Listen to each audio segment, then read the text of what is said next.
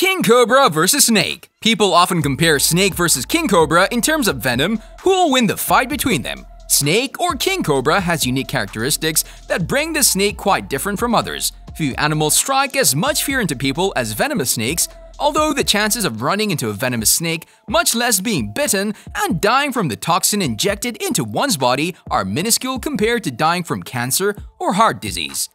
So in this video, we're gonna discuss even King Cobra is afraid of this snake killer. The video is gonna be amazing, so make sure you stick till the end. Before starting the video, be sure to smash that like button and subscribe to never miss out on any of our videos.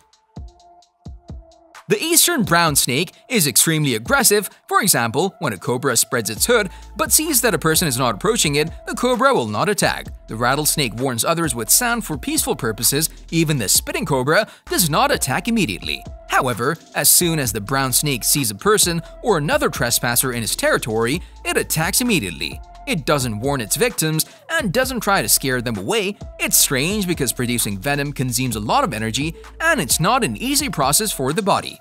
That's why most reptiles conserve energy and resort to biochemical weapons only as the last resort. Moreover, many venomous snakes, when defending themselves, try to use as little venom as possible and even shoot blanks sometimes to scare the enemy away. But the eastern brown snake often tries to inject as much venom as possible into the victim's blood. Its venom is about 30 times stronger than that of the king cobra. The antidote can save a person only if it's administered within half an hour of the bite, but even then, there's no guarantee. In total, about 100 species of poisonous snakes live in Australia, but 80% of all the people who get bitten are bitten by the eastern brown snake. So the question is, why is it that the cobra is considered the queen of the snakes?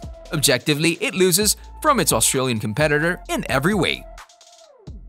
The thing is that the coolest cobra, called the king cobra, actually hunts other snakes, especially the venomous ones. On average, the length of the king cobra is about 4 meters, but it can also reach 5.5 meters and even more.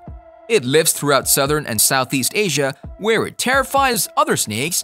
Once in a while, the snake also snacks on someone warm-blooded, although the reptile is relatively light. It's the largest of all venomous snakes on the planet. But of course, the main weapon of the king cobra is venom. It's a powerful neurotoxin, as in the case with the taipan. It paralyzes the transmission of signals along with the nervous system, which leads to longer rest.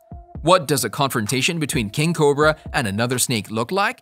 It's an epic duel. Of course, the other reptile tries to fight back, bites, and even aims for the aggressor's eyes, but the king cobra has excellent resistance to venom. The cobra usually releases several doses of its venom at once. In one bite, it can release up to 600 milligrams, which is dangerous even to an adult Indian elephant. However, not all animals are defenseless against the king cobra. There's a known case of when a python managed to suffocate the cobra before the venom had its final effect.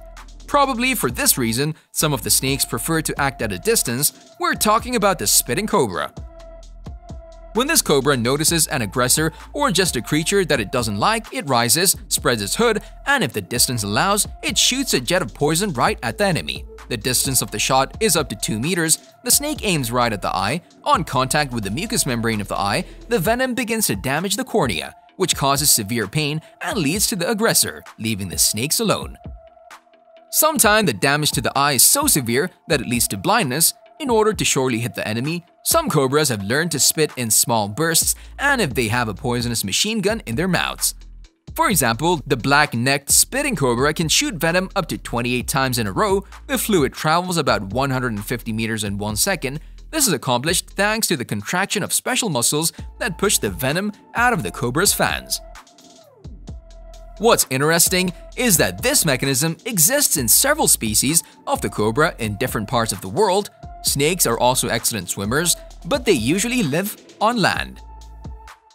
Only those few species that live in swampy areas or on the banks of bodies of water swim on a regular basis. There are also sea snakes. They spend most of their time in the water. Surprisingly, one of them is the champion in terms of the strength of its venom, the belcher snake. Its venom is the strongest. It's 100 times more venomous than that of the taipan, leaving the cobra and the rattlesnake far behind. The venom includes a toxin that destroys muscles. What's interesting is that the snake is not long, ranging from half a meter to a meter in length. It lives in the Pacific Ocean and is found on the coast of America, Australia, the Philippines, and several other countries. Of course, the belcher snake adapted to life underwater. It easily dives, bites, and hunts its prey underwater. Like all snakes, it breathes atmospheric air but can hold its breath for up to 8 minutes.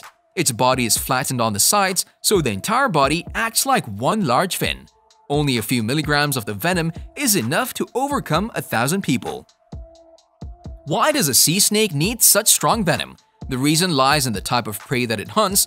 Metabolism in the circulatory system of fish is completely different than that of land creatures. Therefore, the most common fish can be many times more resistant to venom than a much larger and stronger animal. Since the belcher snake hunts fish, it was forced to develop such a powerful weapon. Usually, poisonous snakes don't grow too big, but the taipan is the exception. On average, it reaches 2 meters in length, but once in a while, you can come across a real giant, a snake, this 3 meters long. That's 3 meters of very strong muscles. With their help, the taipan can move at lightning speed. The speed of the taipans below is 3 to 3.5 seconds.